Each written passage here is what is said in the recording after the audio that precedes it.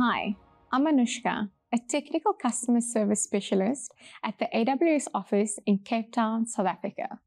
Today, I'll show you how to request a vCPU service quota increase for your Amazon Elastic Compute Cloud on-demand instance. Let's get started. To request an increase in your EC2 on-demand instance, you must first determine the number of vCPUs that your on-demand instance uses.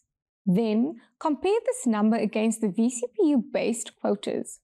Use these values to determine the appropriate service quota increase to request.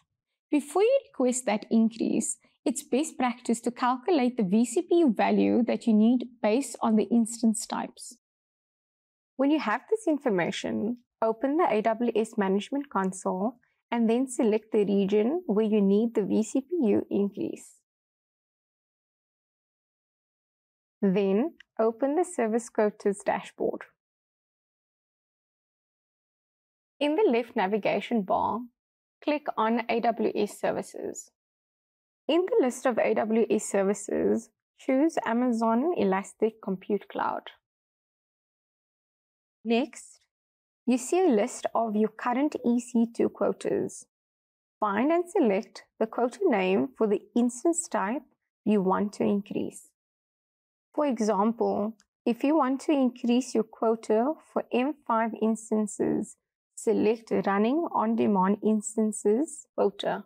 Then, choose Request Increase at account level. Enter the new vCPU limit value. Finally, choose Request.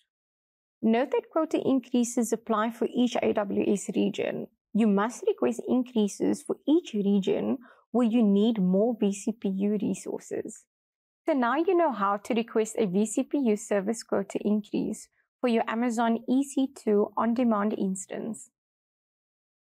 Thanks for watching and happy cloud computing from all of us here at AWS.